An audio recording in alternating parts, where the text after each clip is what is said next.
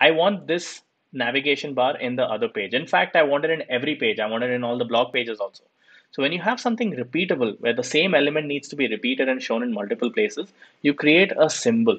Symbol, component use different words, but basically means here's a layout. I'm going to put instances of this layout in various places. If I update the layout, update it in all of those places. So I'm going to create a symbol by right clicking the section and saying create symbol and say navbar.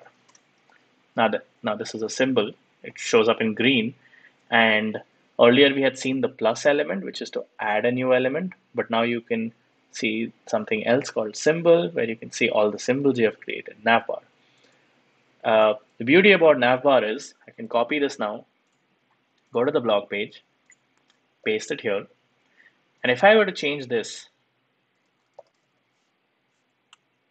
I don't know why I did that. If I am to change this and I go back to home, see, it's been updated. So this is a easy way to create an element and then easily update it in one place and have it reflected everywhere else. And a navbar is such an element. It'll show in every web page you build on your website, and it might be similar in every page. Footer is also something similar, which I haven't built, but footer works very similar to a navbar. It's exactly the same thing.